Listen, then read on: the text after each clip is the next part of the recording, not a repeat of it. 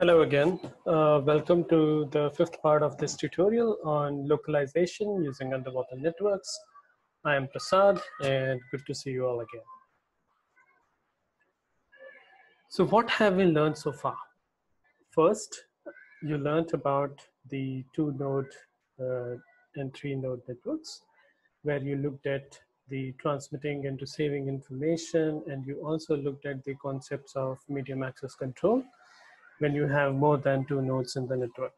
Then we increased the network size further, as shown in this figure, and looked at how routing the information over multi-hop links can be achieved. This is useful when network is not fully connected and was important to understand in configuring networks.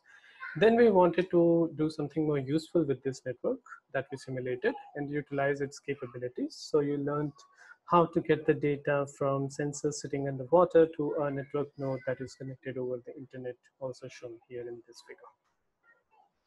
Again, a very important and practical aspect that gives you understanding of where such practical networks are useful. So what shall we learn next? Underwater localization. So underwater localization is a topic of great interest and study, with increasingly applications driving the need for better solutions. As the ocean attracts great attention on environmental issues, scientific as well as military tasks, the need for the use of underwater mobile robotic systems have become more apparent. A robust underwater localization and tracking solution is something that is of immense importance in enabling many useful applications using underwater robots.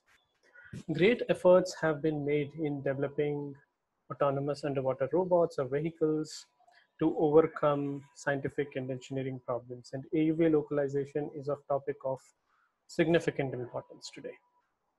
Other applications arise out of it, such as diver tracking, tracking the exact path of a remotely operated vehicle in a part that is not visible by the operator. So the applications are many, and it will be useful to learn how we can use an underwater network similar to what we simulated in localizing a mobile node underwater. But before we get into it, let us briefly take a look at typical configurations in which underwater localization or positioning solution exists today. Traditionally, the problem of underwater localization has been addressed in various ways. Dead reckoning-based inertial navigation systems and Doppler velocity logs is a common means of obtaining accurate information such as acceleration and speed with respect to the seafloor. Position can be estimated by integration but is subjected to unbounded growth in error and therefore may not be practical for long-term navigation. Another approach is one of deploying beacon nodes akin to the GPS satellites in the terrestrial networks. These underwater beacon nodes may be employed for long-term underwater positioning. Many configurations are available for these beacon-based systems, such as long baseline, LBL, short baseline, SBL, and ultra short baseline, USBL. These configurations are as shown in this figure and are mainly categorized based on the distance between the beacon nodes employing for positioning. Since we simulated a network, we can use some of the deployed nodes to be beacon nodes and try to estimate the location of the node in the network. What I will want you to understand and take away from this slide is the terminology that we will use in the later slides. Target node and a tracker node. A target node in the network is the one whose location needs to be tracked, like an AUV or a diver. Whereas a tracker node is a node in which the network which consumes the estimated location of the target node. This could be the one of the beacon nodes, or this could be a user application which is trying to visualize the track of the mobile node, or this could be a target node itself when the target node itself wants to know where it is located. So with that terminology clear, let us now take a look at an example of how we can do this in practice. So we will use a part of the network that we developed before for this. We will treat these three network nodes that we used earlier as beacon node 1, beacon node 2, and beacon node 3. We will deploy a new target node at a known location in the simulator. For simplicity, in this application, let us configure all three beacon nodes to have a surface expression so that they can be accessed over a terrestrial link. Next, we need to ask, who is the tracker node in this network? For this application, let us use a Python application which can interact with these beacon nodes and estimate the location of the target node. So this Python application connects to each of these beacon nodes over a TCP/IP link.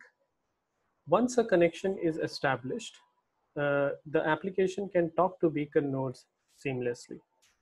Although we are using a Python application, please note that we could have used a Java or a Groovy or a Julia or a C application running externally on one of the beacon nodes as a tracker.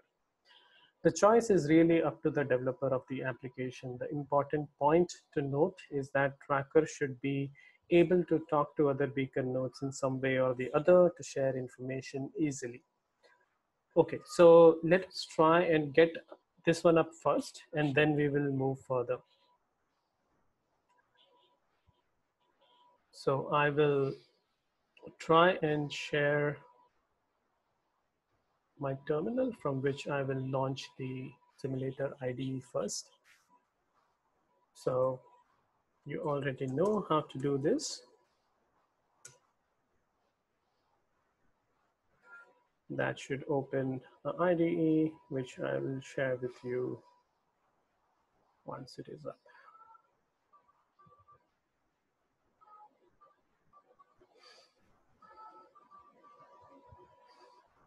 And now that you can see it, you can navigate to tutorial network part5.groovy, the simulation script, inside the samples folder.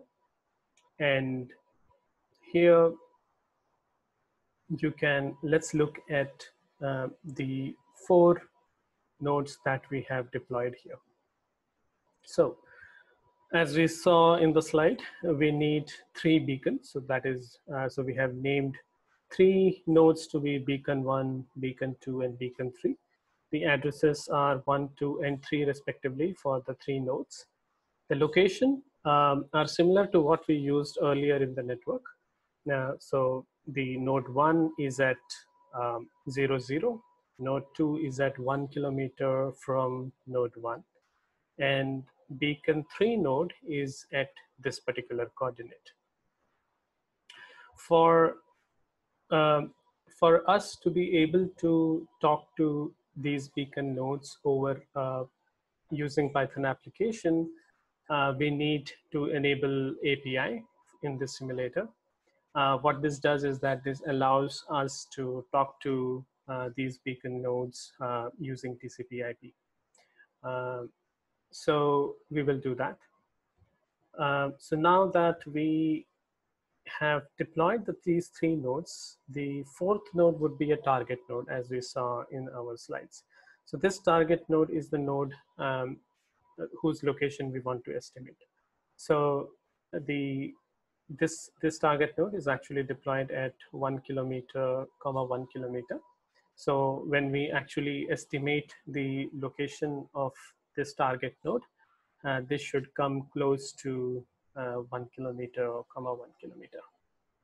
So note that for simplicity, we are only tracking the position in X and Y for this demonstration, but this could be extended. The same principles apply.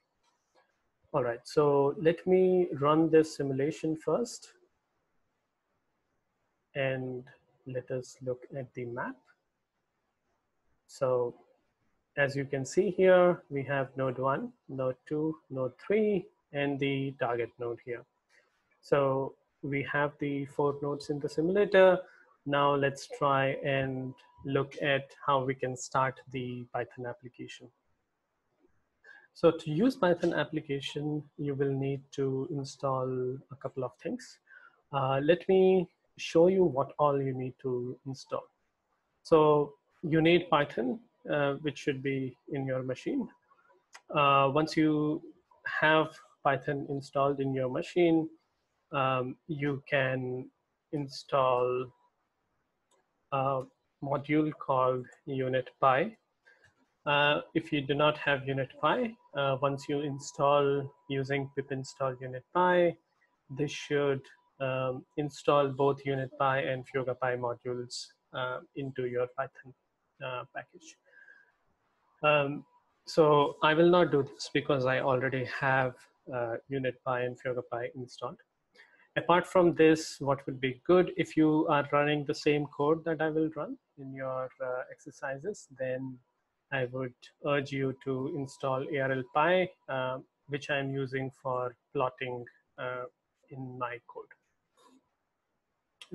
You may also need SciPy. If you don't have already, you can install SciPy and NumPy. So these are the few packages that you will need for running this Jupyter notebook that I will be running and to show you the demonstration for localization. So I will open a Jupyter notebook here.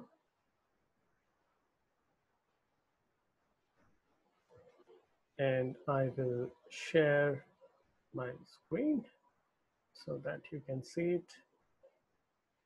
So you can see tutorial 2020 IPyNB, which is provided in the resources folder. So I will click on this,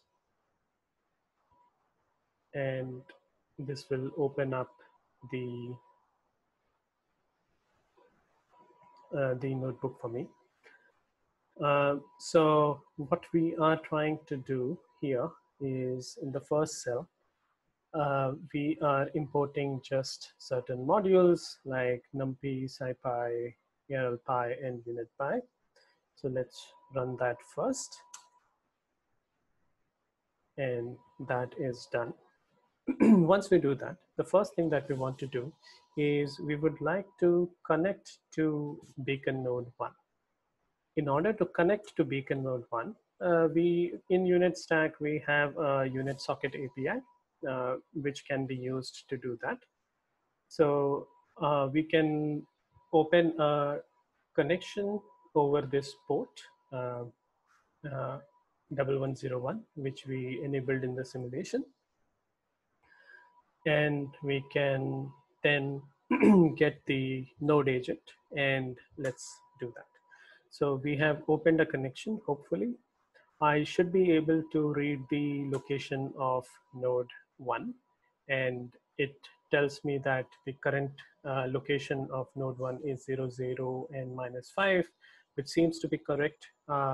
This is what we actually set up in the simulation. Beacon node 1 was indeed at 0, 0. Next, we will connect to Beacon node 2. So we again open a unit socket connection, and we get the node 2 agent here. So let's do that. And let's try and read the location. And we can see that this is at 1000,0, which is 1 kilometer from node 1, which seems to be correct, which is what we actually deployed in the simulation. And finally, we will also connect to node 3 from this application. So let's do that similarly, and we can see the node location seems to be correct, which was about 1.5 kilometer, 500 meters. So this seems to be correct. Just for our visualization, which will give us a good view of whether it looks similar to the map that we saw in the simulator. Let's try and plot these node locations, and it seems correct. So we do have Beacon 1 node and Beacon 2 node in a line about 1 kilometer apart, and we have node 3 here.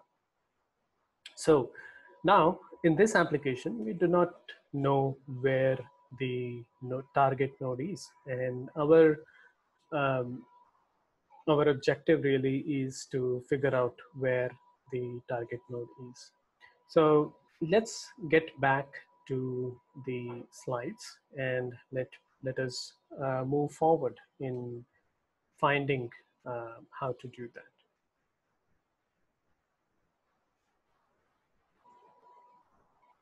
So what have we achieved up till now? We have opened connections from our tracker that is the Python application, to each of the beacon nodes. We checked that we can get information from the beacon nodes on the Python application by checking the node location of each of these nodes. So now from Python application, we can instruct beacon nodes to measure distances to target node. The measured distances R1, R2, and R3 should be available at the Python application.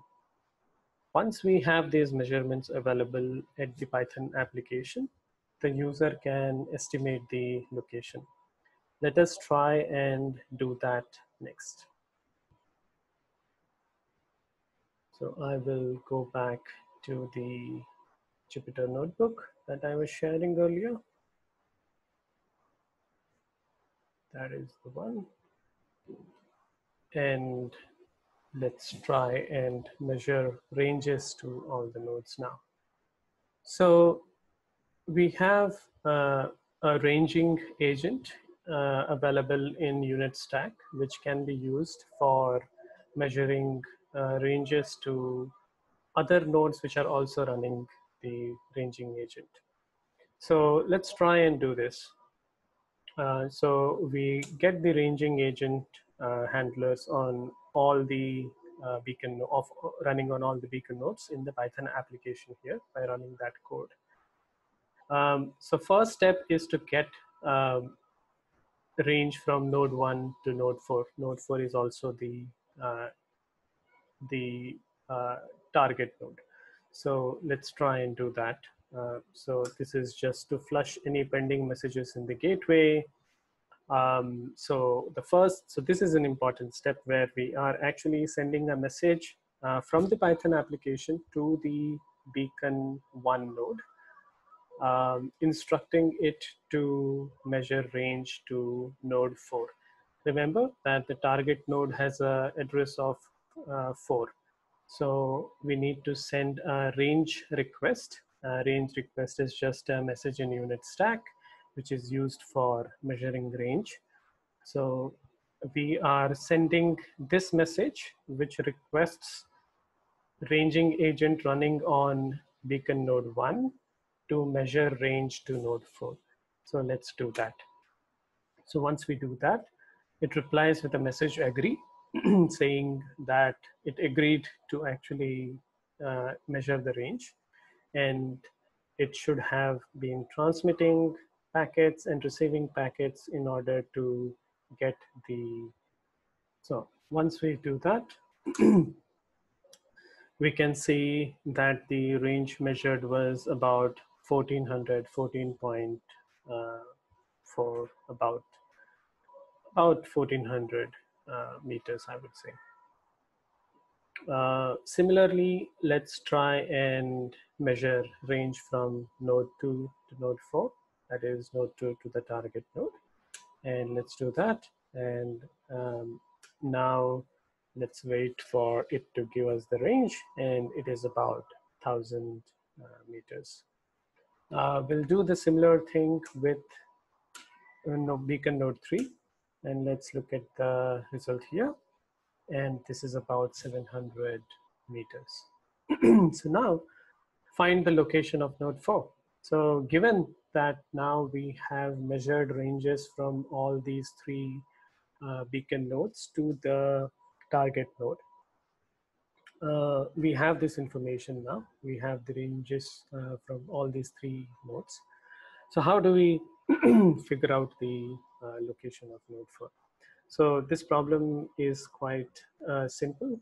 There are many different ways of doing it. So one way of doing it is just minimizing least square error. So PI is the location of the ith node, ith beacon node, and RI is the distance that you measured from beacon node I to the target node.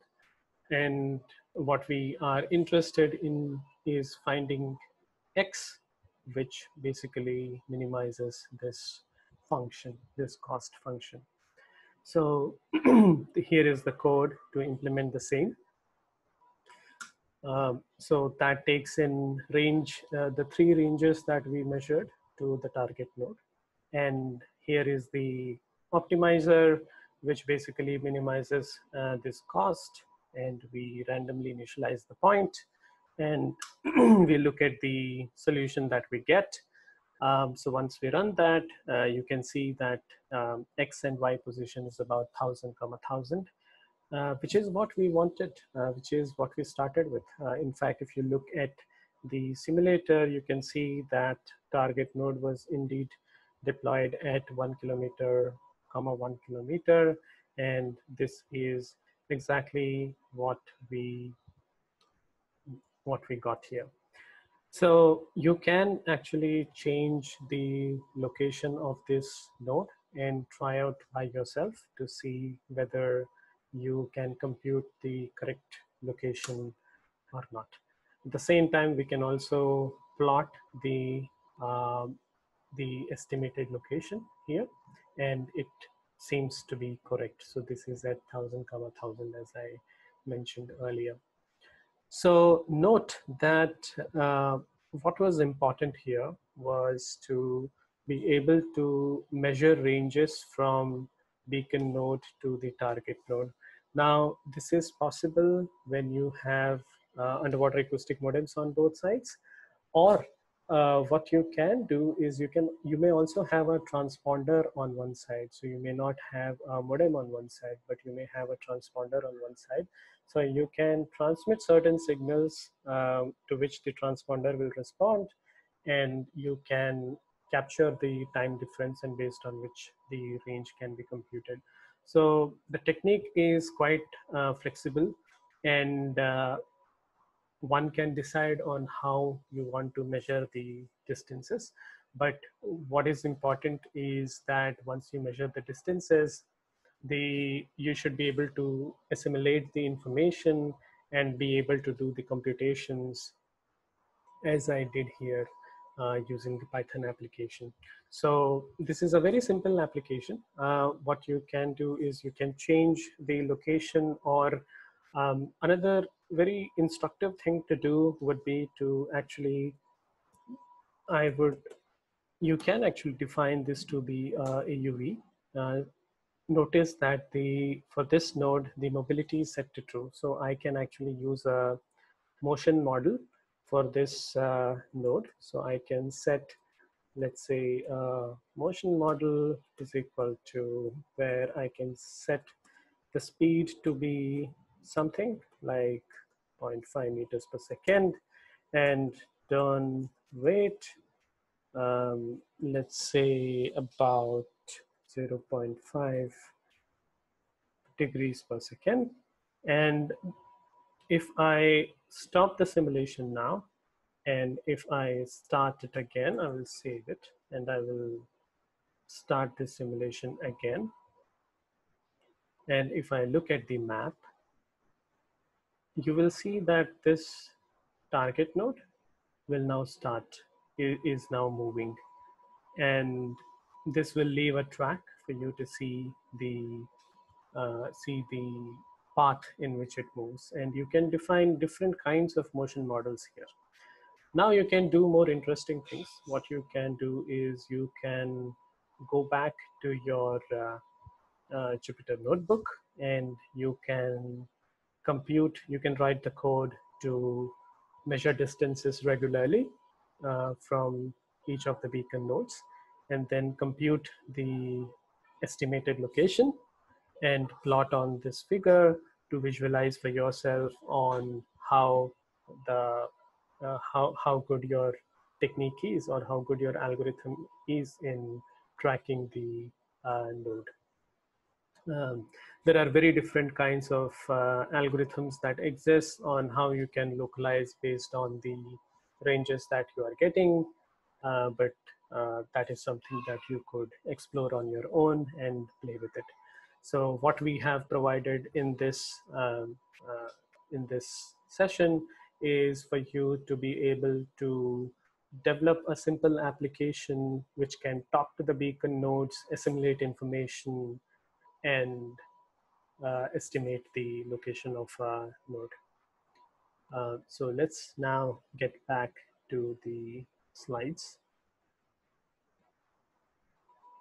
Okay, so I hope you got a flavor of how a simple localization application can be developed. This was meant to just get you started, and once you understand the concepts that we discussed, it is much easier for you to develop complex applications involving this.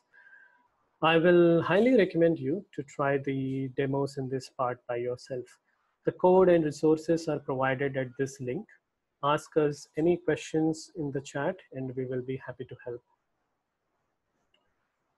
In the next part, let us meet and conclude this tutorial. Goodbye.